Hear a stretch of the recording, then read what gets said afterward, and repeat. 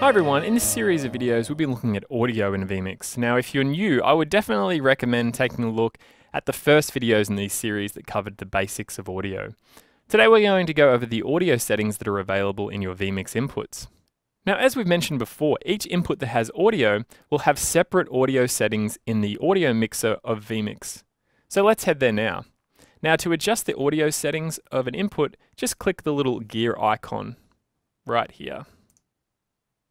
Now you can also adjust these settings by going into the input and then clicking audio settings. It'll open up the same screen.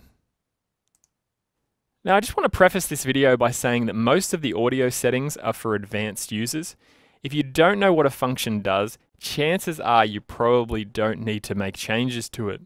If you're new to audio, it may be an idea to have a look through our forums, documentation, help guide, or go to some audio websites to get a greater understanding of what's going to work best with live video and live audio. Now, live audio is far more difficult than video, so if you do know somebody that's an expert in audio that has some experience with it, definitely sit down with them for a few hours and pick their brain and ask them a lot of questions about what's going to work best for you in your live audio situation. Alright, so let's just go back into the settings again. So as you can see up the top here, we have the format section. Now this is just going to display the current audio format that your input is using. Underneath that, you'll see channel. The channel section is for old audio interfaces that use a stereo input to bring in two microphones and then convert them to two mono microphones.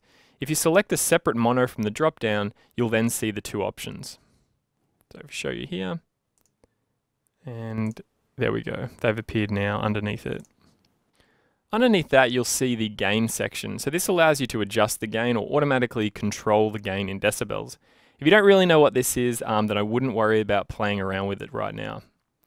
Now the delay underneath it, that's probably the most important section if you're just starting out with audio and live video. The audio delay allows you to sync your audio and video together. For example, we're using an 80 millisecond delay here because we're using a USB interface.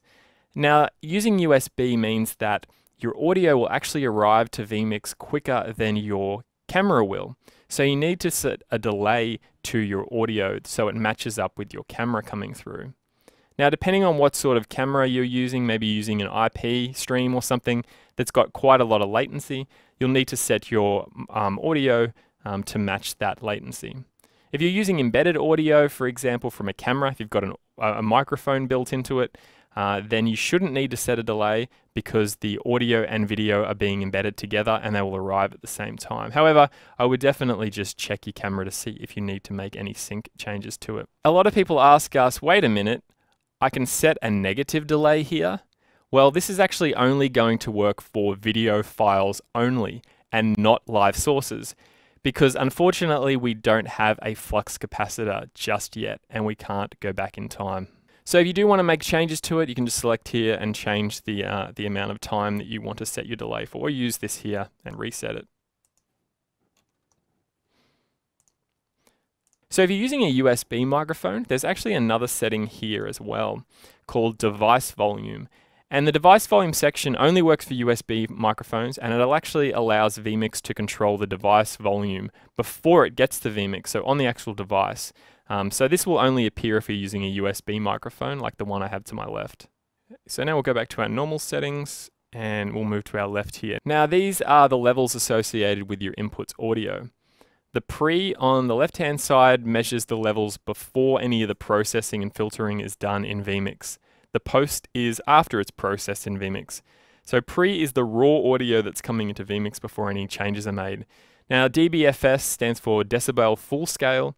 0 is the absolute maximum without clipping. So if you're constantly hitting 0, then you probably want to look at lowering the volume of the source so it's not clipping. Okay, so now we're just going to move to the left-hand menu. Now vMix actually allows you to add VST3 plugins that are installed on your computer to an input's audio. You can use the plugins on your live audio inputs and also your master audio output. This is really helpful for adding professional level audio features to your live stream. Now keep in mind that vMix supports VST3 64-bit plugins, not VST or VST2. Now there's a lot of reasons for that. Now we do have a longer video talking about VST3 and how to use them, and I'll link that in the description below. So if you want to add a new plugin, you just need to go to the plus button here and then select the plugin that you want to use. Now we're using a Waves plugin here, so you select the Waves driver, and then any Waves plugins that we have, we can select from the drop-down menu here. Now, when you have a VST3 plugin, typically there's an installer that comes with it, and it will be installed to a particular folder, which I'll link down here. Now, it has to be a .vst3 file. If it's not, then it's not a VST3 plugin. Okay, so now we've got our plugin selected, we can just click OK. Now on this screen, we've got the editor for our VST3 plugin, so it allows us to make changes to it. And places like Waves allow you to save your settings, so you can load them up later on as well. So to close down the editor, just click the X button. And as you can see here, this tick box is now ticked saying that our VST3 plugin is on. If I want to turn it off, I can just untick it there. If I ever want to bring up the editor again, I can just click Show Editor, and I can make my changes again to the editor screen. Now in vMix, in the shortcuts section, you can actually set up a shortcut to turn on and off the VST3 plugin. So we did a live show where we just used an effect for a short period of time, and we can use that to turn it on and off just with the press of a keyboard or using a MIDI or an X keys or something like that. Now, as I mentioned before, you can add the plugin to an input, you can do it to your master audio, it's entirely up to you. Now keep in mind, vMix only supports VST3 64-bit plugins.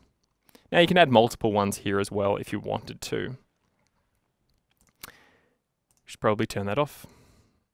Now vMix has a couple of basic features for audio that you can choose to enable, including an equalizer here. You can tick the top box to enable the equalizer and make adjustments to it. We also have a compressor section. So if we go to compressor, we can click enable compressor to turn that on. So you just need to adjust the settings here.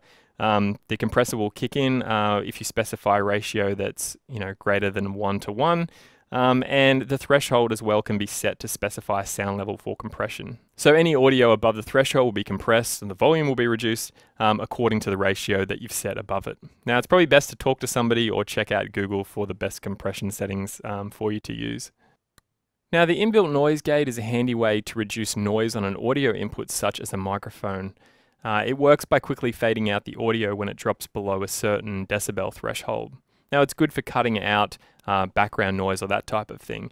However, keep in mind that aggressively cutting out the noise will make the audio sound pretty weird. Now a lot of the settings that you can change in vMix here, like the EQ, compressor and noise gate, can actually be adjusted via a plugin as well. So using a VST3 plugin will probably be a more professional way to set these. However, you can use the inbuilt ones in vMix as well. Okay, so underneath the noise gate, we have a channel mixer. The channel mixer can be used to set the volume level of individual audio channels. An independent audio meter is also available for each channel here. Now underneath that, we have the channel matrix. Now unfortunately, this has nothing to do with spoon bending, red pills, blue pills, or Neo. It's used for embedded audio that has multiple channels. You can choose to route audio channels from here to different buses and outputs in vMix. For example, if I had a talkback channel that I didn't want to appear on my main external stream, I could mute it and only make it available via the headphones. Another example might be to create 2 additional audio mixes on bus A and bus B. Maybe I want to send out via NDI a different language on my audio or something like that that's coming in via a particular channel. So I can use this matrix here to set that kind of thing up. Hi everyone, Tim here from the future. I just wanted to add a little note here just to say that the audio matrix really is for advanced users only. Typically you just need to use the audio outputs if you want to change how your audio is routed. Now we're going to go through audio outputs on the next video. Typically the audio matrix will be used if you've got a lot of different channels coming in and want to route them. So the following example is a really simple example on how to use the audio matrix, but you'd probably not use it in this situation. You just use the audio outputs. Now back to your regular programming. So I'm going to show you a really quick example on how to set that up. So for example, if I only wanted my microphone here, my 2 channels, to go out via bus B, for example. So I've got a secondary bus set up and I only want my microphone to appear that and not on my master. What I would do would change take away all of these abilities here for the different outputs and just leave my bus B. So this is going to cut out my microphone. You should be able to see the master turn off as well, because I'm going to switch my microphone from going from my master to all my other buses and just use bus B.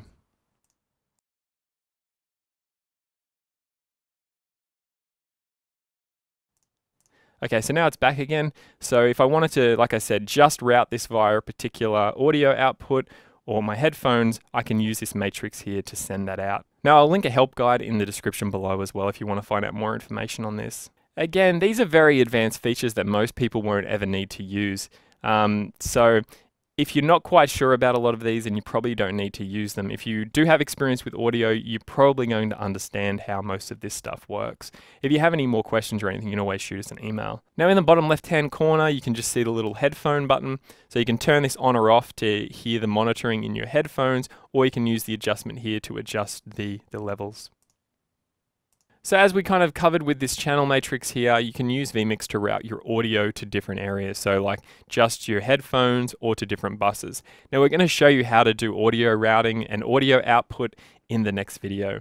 So in order to do that, we're just going to show you quickly. So in the settings here, the audio output section is where you manage all this audio routing. So if you have any questions about audio settings, don't forget to check out our knowledge base, help documentation, and everything that's linked below. Or you can send us an email via the support page on vmix.com. And don't forget, the vMix forums are also a great place to check out more information about vMix and learn from other users. Thanks for watching, and we'll see you on the next video. Don't forget to check out any videos mentioned in this tutorial in the description below. If you'd like to keep up to date on all the latest things with vMix, don't forget to subscribe to our YouTube channel or follow us on all the social media. You can find us at vMix HD.